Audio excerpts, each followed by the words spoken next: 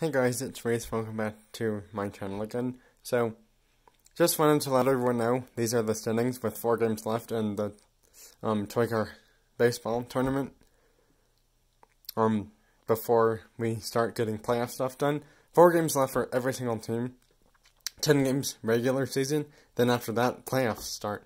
So, who do you think is going to win their next few games, and what will the standings be like? Who do you think is going to be first place overall?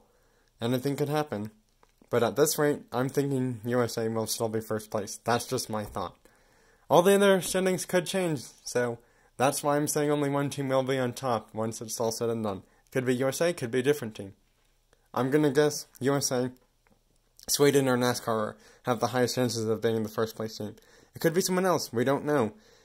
But yeah, just let me know who you think is gonna be first and where the standings will be before all the games are done.